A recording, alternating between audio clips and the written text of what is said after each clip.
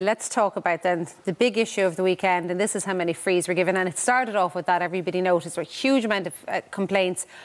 The officials took a hammering this weekend from supporters of the game. Now, we'll get to the rights and wrongs of that, but what particularly got to you? Well, I was in Croke Park last night, Joanne, and just the sense around the ground, the frustration that the fantastic game we have in hurling, the fantastic sport everyone will acknowledge, was just being stop-start, constantly blown, all like 92 frees in the best two surfaces in the country, Croke Park and Páirc Uí Chaoimh today on top of it, between 50 and 42.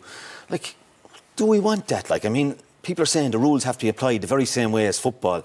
It's not the same game as football. It's a different game. If I foul Derek in the half-back line in football, Derek will take a quick punt pass to somebody near him. If it's hurling, you'll bring Patrick Horgan back 100 yards.